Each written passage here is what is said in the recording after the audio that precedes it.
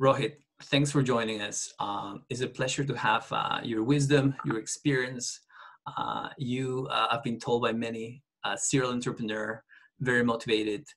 With us today, we have Rohit Belani, co-founder of Element Packaging, a sustainable food packaging company based in London. I really want to know about this business. I want to know what motivates you. Rohit, please tell me a little bit about yourself.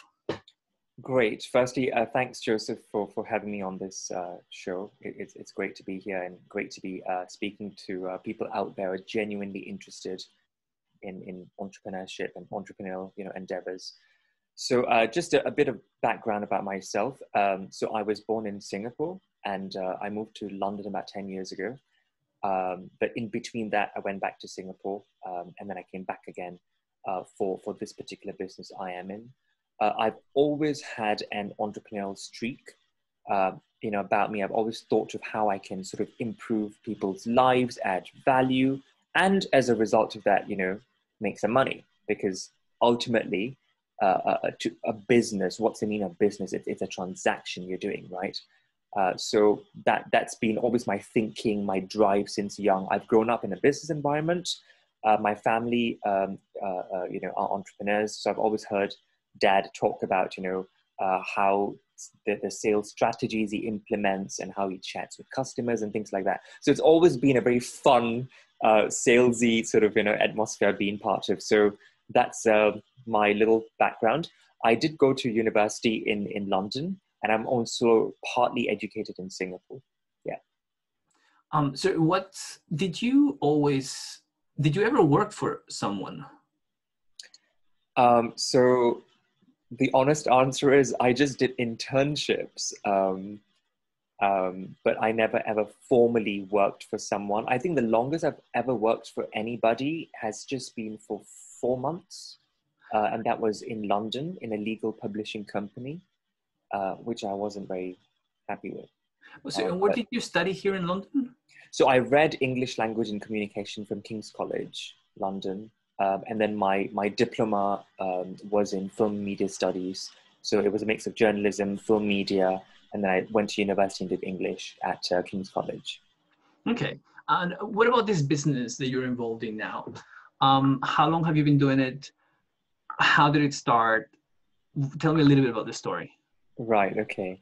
It's a very unusual story. And sometimes I can't even believe this is my journey.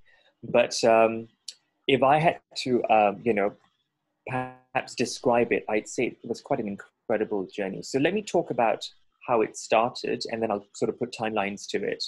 I was in Singapore. So I mentioned that I've been in London for about 10 years now, and in between I went back to Singapore. So this is where this whole thing was born. This is where the birth of the company happened. So my friend, who was a British, he was living in Singapore at that time.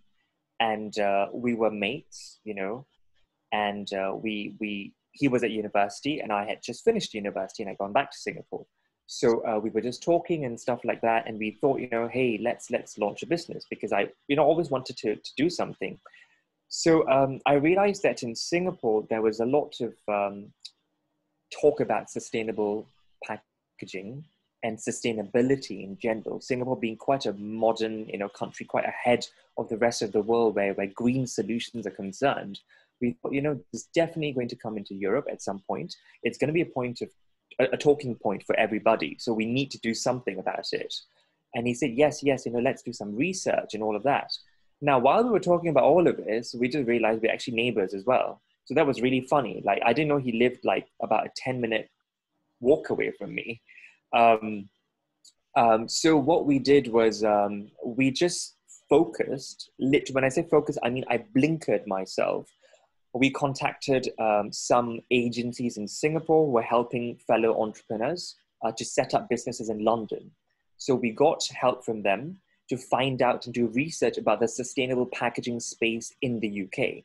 So both my business partner, the co-founder of Element Packaging, is called Adam. So Adam and I flew to London and we just stayed here for about a week or 2 weeks to do initial research in the market. And by research, I mean just scan the market and see whether sustainable packaging is a viable business proposition, a viable business idea. Let me talk about sustainable packaging a bit more, just for you to get some context. So our Yes, company please. sells packaging that's not plastic. So the materials are mainly paper.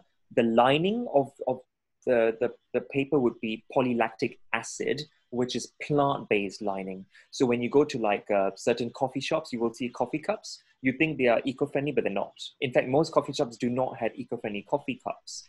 They look paper, they are paper, but the lining is PE, which is polyethylene, which is plastic. So they cannot be composted.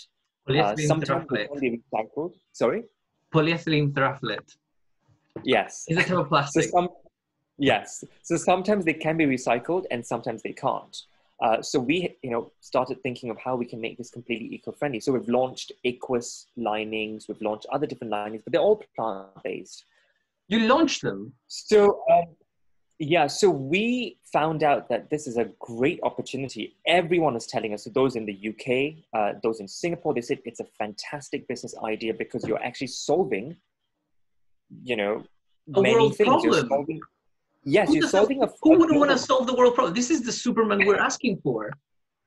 Exactly. And this is 5 years ago when even David Attenborough wasn't talking about sustainability. Well, he was, but maybe it wasn't as widespread as it is today. So we said, you know what, let's do it. Okay, now let's do it. Now, how do you do it? I think this is what all our viewers out there would be so interested to know. Now, when you talk about launching a business, everyone talks about this: money. Where is the money going to come from? Who are we going to ask for money? Who will believe in my idea? So this is where I think we've faced the most struggle, right? And I think this is where every business faces the most struggle. To launch something, you need that support, that financial support. Mm-hmm.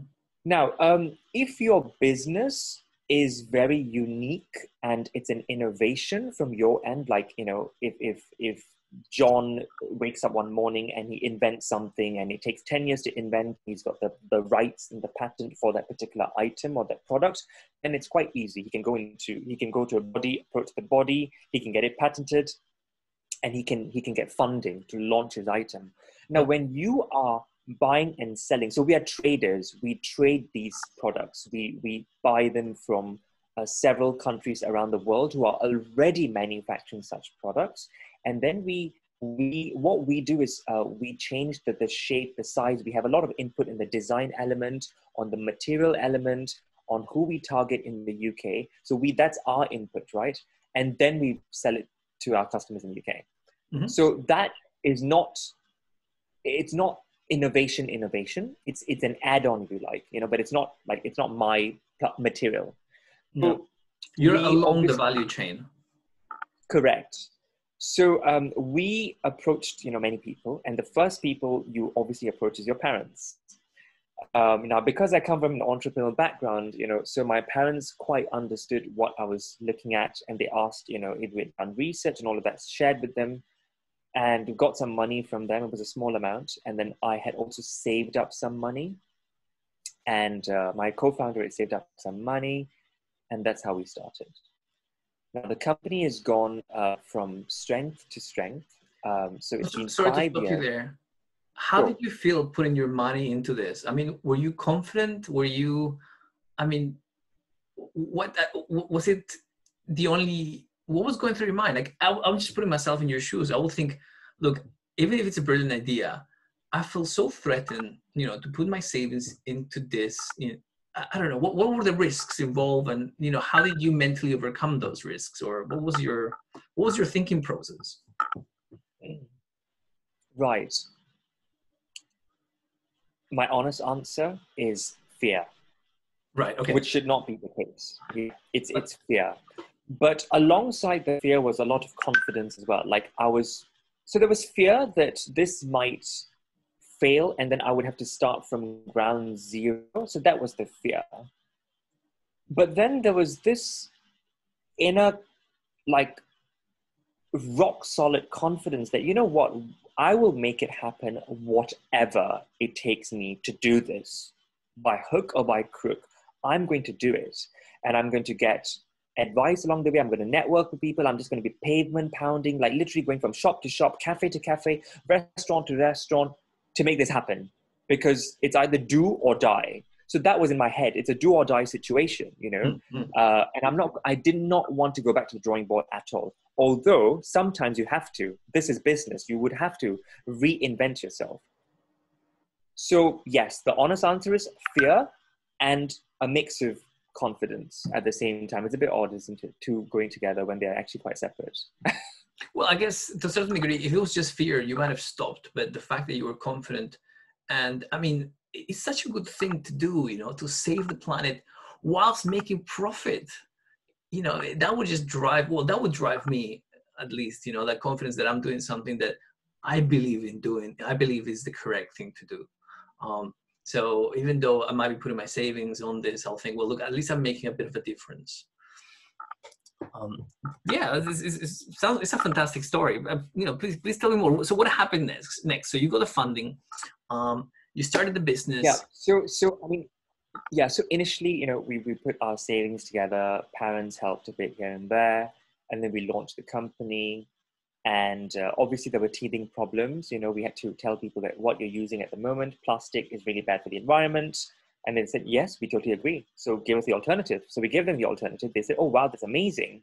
How much is it? We said the price is X. They're like, oh, but I'm paying Y at the moment. And mine is so much cheaper. It does the job. I don't care what happens, you know. So why? Why are you even bothering with this? You know, our profit margins are so low because when you go to a food market or when you go to any cafe or restaurant, their margins are quite low. So why would I pay 20 or 30% more for something that's eco-friendly? And this is where then you go into like, you go back to the office, you're like, oh my God, today was also another difficult day. And you go out again the next day and you keep getting constantly bashed, you know, with the same objections. You come back feeling so rejected. You know it's a great idea.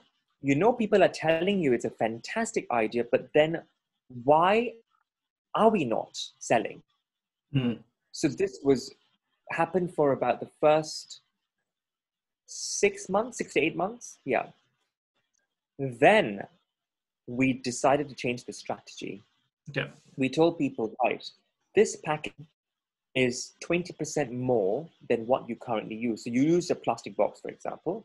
Ours is, let's say your box is £1. Ours is 20% more. So it's going to be £1.20. We sell it to you. Why don't you add 20 and then sell that food, whatever, to your customer and tell them this is plant-based. We're not hurting the environment.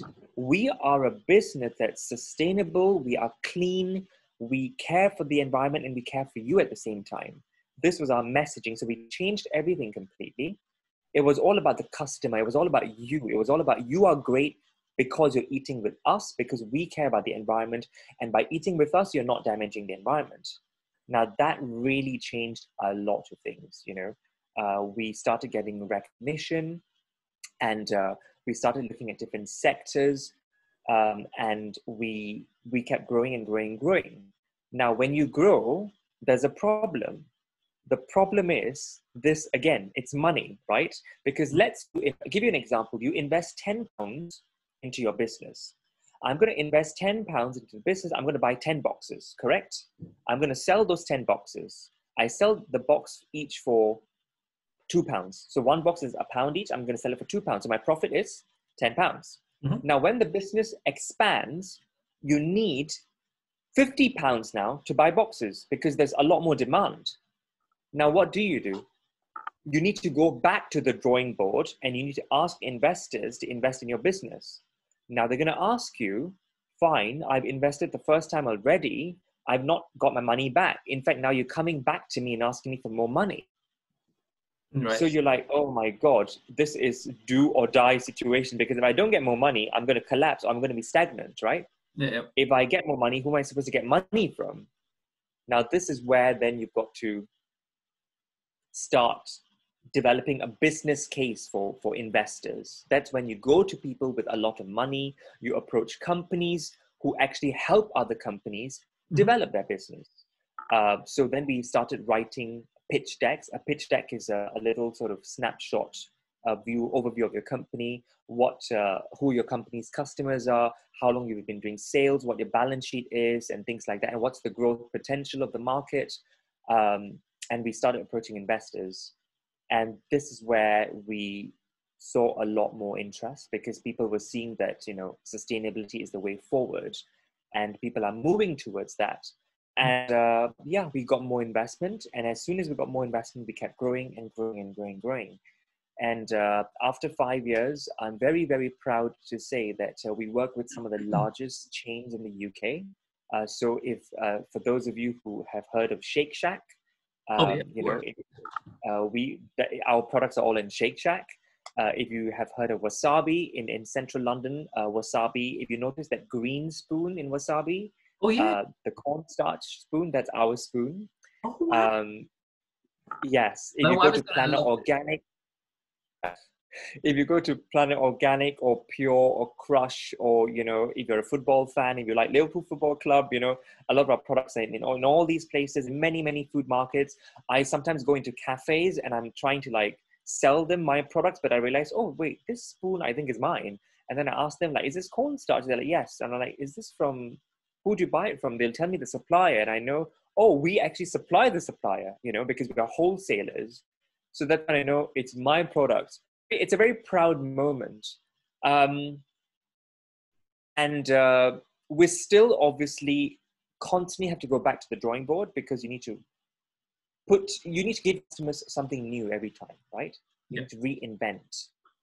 Because when you launch a product in the market, you're going to get a lot of competitors coming in. Competitors means people who are selling something very similar to what you're selling, and they become, your adversaries, if you like. They will sell, if you sell at £2, they might sell at £1.80. If you sell at £1.80, they might sell at £1.60. So it becomes, sort of a bit of a healthy or unhealthy competition, depends. I think it's healthy, but so then you got to reinvent, bring in new products, find new different angles, and do innovative marketing techniques to bring your products, further out. So yeah, that's what we've been doing. Sorry, I've just been going on talking. No, this is fantastic. You're literally drilling everything, anything from the value chain, at which stage you're out of the value chain, the competitive market, the price war, that the fact that I guess there's low barriers to entry, hence you might have this competition that you need to differentiate yourself. And it's not anymore about, hey, look, buy us because we're the lowest price. It's like, no, you're buying us because you are, your values are what we support. And you're not paying for a spoon. You're paying because you're saving the planet. Do you want to save the planet for your children or not? I would. So it's been 5 years. I think the hardest bit from what I hear so far was getting this fantastic idea through the door, and being able to get all this rejection, and not stopping and sort of thinking of a creative way in which you could differentiate your product. And one, I guess, a question I would like to ask is currently the market price quite sticky, in terms of, is it fluctuating a lot because of competition, or are you sort of, are you able to differentiate to the point that your business is kind of the one with quite a big market share in the market? What is your business at the moment? Is it still growing? Have you reached the cusp of the mountain? Right. So I think there's so much more growth potential for our business. There's a lot more. We are at the scale up stage, I would say. We are no longer a startup. We're past that. Because our revenues are in the millions on a yearly basis. So we are a scale up, and where price points are concerned, yes, of course, competition is always going to be, and you've got to constantly reinvent yourself, find new things. But something, price is not everything. Yeah. When you give a customer assurance, when you give a customer service, when you give a customer the ethos, they're buying an entire ethos, they're buying into the brand, they're buying into this ecosystem which you have created. You've given them something that's great, and they love it. The ease of working with you. Also, I've not mentioned that for whatever packaging you buy, we actually plant trees as well in sub-Saharan Africa. So they love the cause marketing we do around our products.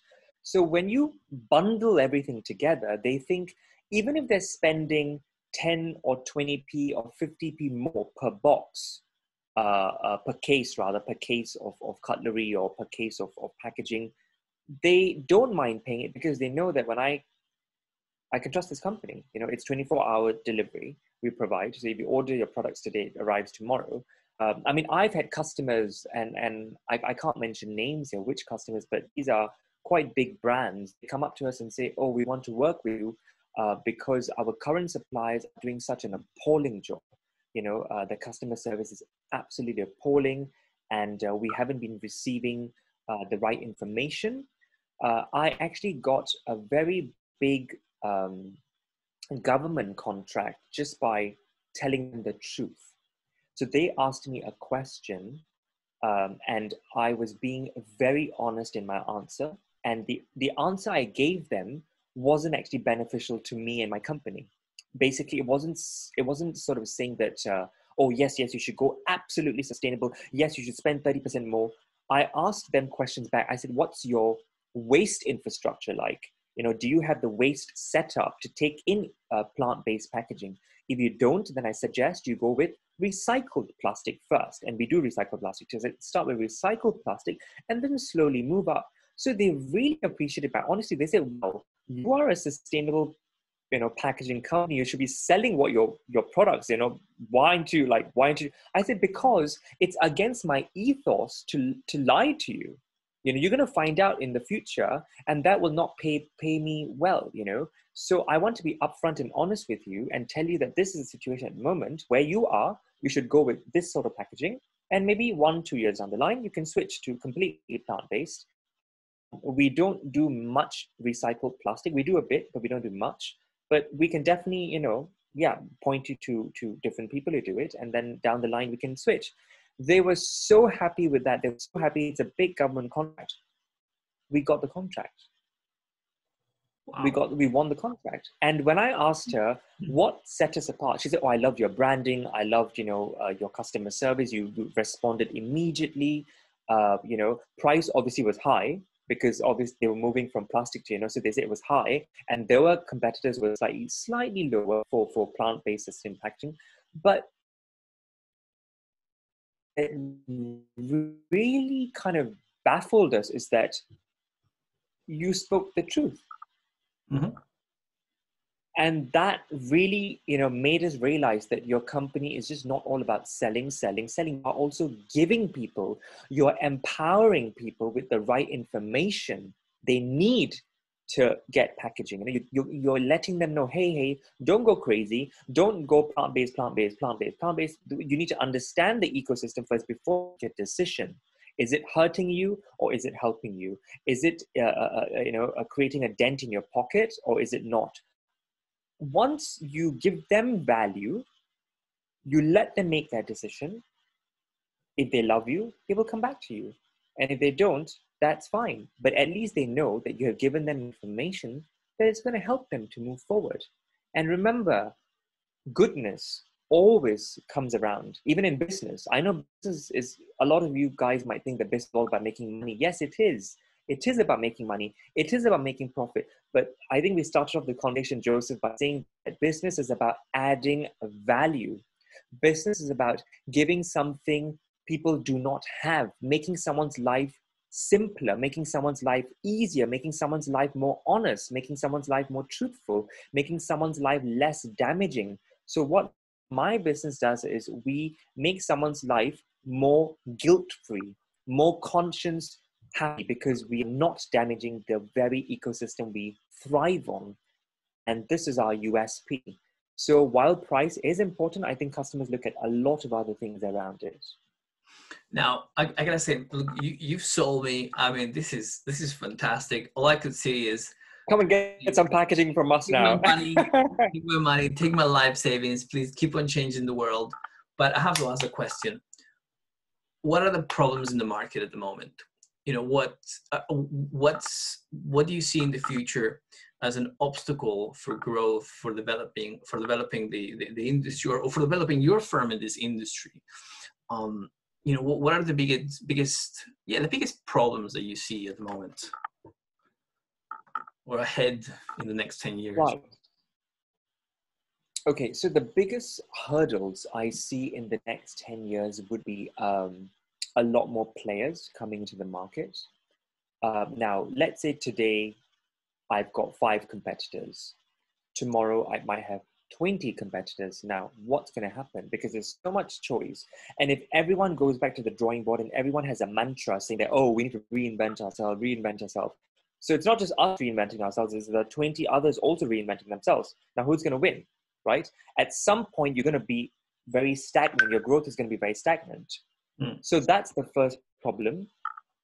And I think potentially one of the only problems, this is where being creative and being hungry comes into the picture. So how hungry are you, right? So we've saturated the UK market. Now it's time to look at other markets. So that's when you hire agents and salespeople and start looking at, let's say, Portugal, Spain, Italy, the US, India, Southeast Asia, Africa. There's so many countries, and there are hundreds of countries in the world, and every country is at a different speed, So when you have kind of reached saturation point in your market, that's when you look at scalability, and that should always be at the back of your head when you launch a business. Is my business scalable? Is my business only for the UK and no other market can use it? If I'm selling, let's say, I don't know, some very specific product to the UK, can I then sell it in Nigeria? Can I sell it in Indonesia? Can I sell it in, South America? Like, this is where you will have to think about. So in our case, yes, our products can go to many different markets. So amidst all the competition we have, we then have to start looking outwards. And that's where we are at the moment. We have not reached saturation point yet, thank God. But we think it is prudent to look at other markets as well as while we're growing in the UK, because look at what COVID has done to us. COVID has thrown a spanner in the works, So if there's a lockdown in the UK, business is affected. Now, business is affected, but the US is open, India is open, South Africa is open, Singapore is open. Like, these countries are all absolutely normal. So business there is normal. So this is where having a presence in other countries can then balance things, because your other markets are still regular. They're still buying. They're still, this way, the trend is going up. Whereas the UK is like this. So you are getting an income stream from other markets. And in the UK, you're kind of, doing well, but not well enough. But it's okay because you've got other markets to help you. But there's only one of you, Rohit. And I mean, if I'm just sort of permutating here, so looking at different scenarios, I would imagine there'll need to be one of you in the States, one of you in India, one of you in South Africa for this to work. Because like you said, they're not, I mean, it's a good cause. It's you got something that saves the world. Yet at the beginning, they weren't buying it. You had to go through this process of learning and seeing, what makes a difference. How can I get this? How can I get some market penetration here? Is it pricing? Is it in a way adding value to the customer? How would you do that? You can't split yourself. I mean, is there a lot of people you rely on? Is there sort of a strong group of people that support each other to do this? I mean, that is such a good question, Joseph. And I'm glad you asked that. I didn't touch upon it earlier. But I would say that if there are two things that a business should look at is, firstly, the product or the service they're offering. Obviously, that has to be there. It has to be good. The second thing is the team of the business. Investing in people is so important. Your company is as good as your team. If your team is unhappy, if your team is not motivated, there is no business. If my sales guys out there are not doing a great job, I won't be here talking to you. I'd say, oh, I'm sorry, we shut down 10 years ago, 5 years ago, you know. So yes, I am looking to replicate myself in all these different territories. And this is what human resources is all about. You start interviewing people in different markets and try to get one whom you think is going to help your business go places. And this is where you need to start investing in training, in training and development, in people's skills, sales training, and build a team in these countries, you know, and they're very cost-effective ways of doing this. You don't need to hire someone full-time. You can sometimes just get an agent, a part-time agent on board who's working on several different projects at the same time, and he works on your project too. He does research and he tells you, hey, you know what, I've identified that this is not the great place to work in because no one cares about plastic. Or maybe it is a good place to work in because no one cares about, you know, sustainability, and they will care about it in the future. So yeah, it is about replicating yourself and sort of looking after the people who work with you, you know, because even the people we've worked with in the UK, our core sales team, giving them the opportunity to perhaps go to another English-speaking territory, because obviously they speak English. So maybe go to the US or go to South Africa or go to Singapore, English-speaking countries, and open up the markets, you know. So you give them incentives that you've done a great time, you've done a great job in the UK. Now, you know, we're giving you the option to move to country X or country Y. Are you interested? We want to open up the market there. And yeah, so it's really about replicating yourself and replicating someone with the same enthusiasm and the same robustness in yeah, as you. There's one final question, the last sort of 2 minutes that we have, Rohit. You know, if you had a message to give back to yourself, you know, during the hard times, or, you know, when you were a 16, 17-year-old, you know, what will you tell yourself, or what would you do different to I guess to enrich yourself, or, you know, what sort of message would you give to yourself, you know, if you could go back in time to when you were 16, or, you know, when you were starting your business? Wow, this is it's an easy question, but it's got a very deep answer to it. Okay, right. So fear is the one thing that cripples all of us. Fear for, you know, governance, fear for exams, fear in relationships, fear in business, fear in losing, fear in every aspect of our life. There is always, we always feel that there is an uncertainty. There's resistance, you know. Mm-hmm. So if there's one thing I would share, is that I wish I had been less fearful. I really wish I had been less fearful. Because of my fear, I haven't perhaps had that speed which I could have achieved.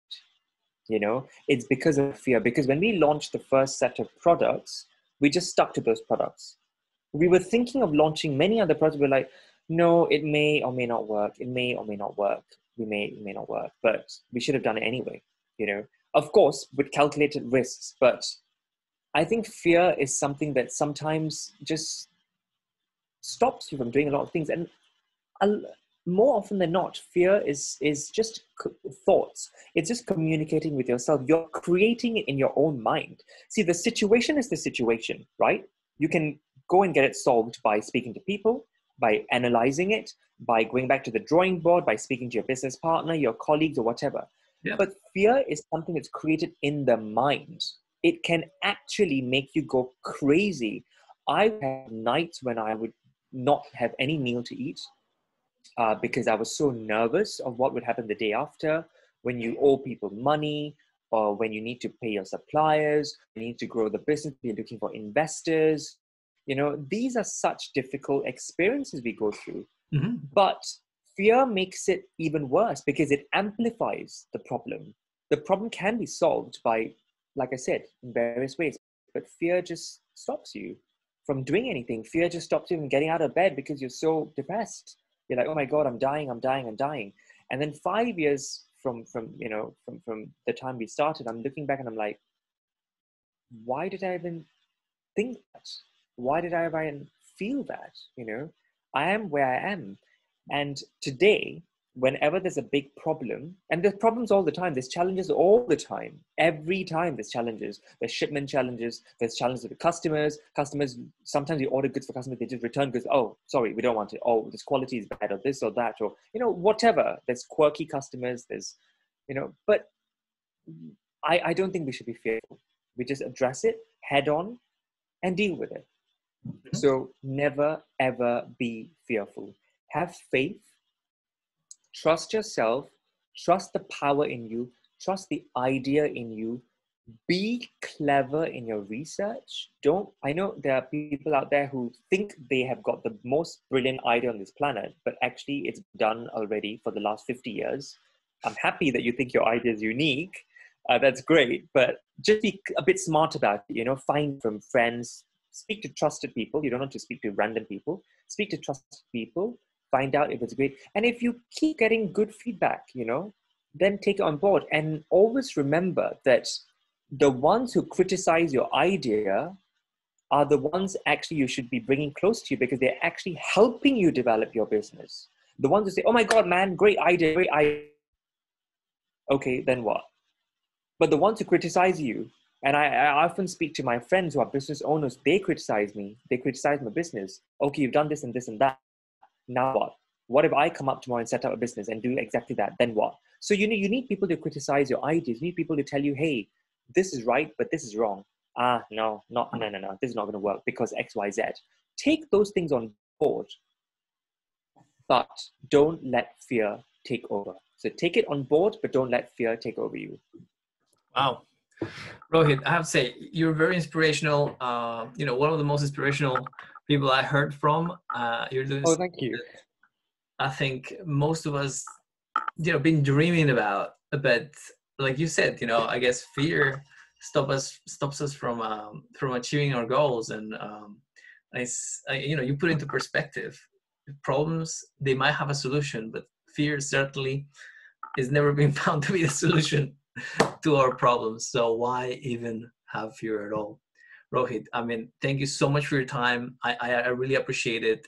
Thanks. I think anybody watching the video is going to find it more than helpful. I hope we speak soon, Rohit. Thank you so much. Thank you very much, Joseph. Thank you. Take care.